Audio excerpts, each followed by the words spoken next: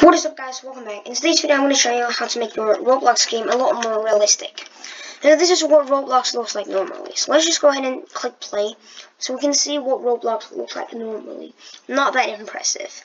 You can improve them by using adding a lot of stuff, but I didn't show you how you can do it in a much faster way and make it look a lot better. So let's go ahead and start in by, we're in here. So this is what it looks like. Not very impressive, as you can see right here. Pretty boring all in all right now.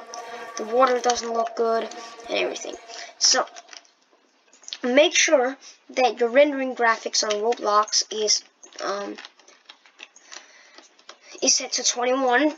So that's the highest value. So you want to make sure that it's set to that. So what you want to do is take the model from the description or from the pinned comment in the comment section, and here it is. So my model was here.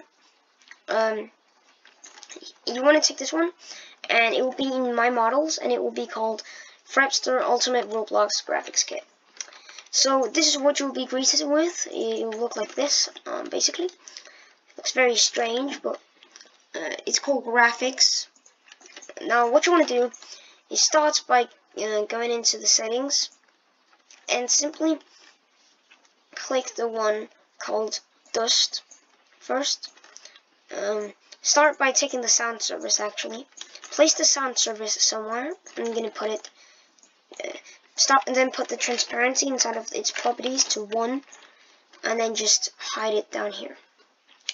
Next, what you want to do is take the dust one, simply cover the covered area that you want to cover in dust, dust particles. This will make it look a lot better. Put it like that. You just scale it everywhere. Like this. Make sure that it's not too small area. You can change the properties inside of the particle, or else there will be a lot of dust. If the area is too big, then there will be too little dust. So here we go. Let's have it like this. Right. Next, what you want to do is go into the dust one and put the transparency to 1, like this. Perfect. Next, what you want to do is you want to go into the server and server copy, select them both, and go into the properties and undisable them so they are enabled, like that.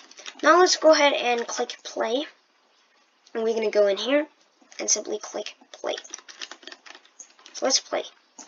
So that should make the game really realistic immediately, making it look a lot better than before.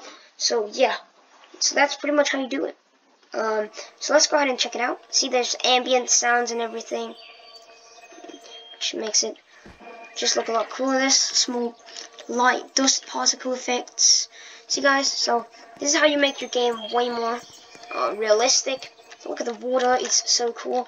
So yeah, so that's pretty much what you need to do. I really hope you enjoyed the video. I'll put the model link in the description.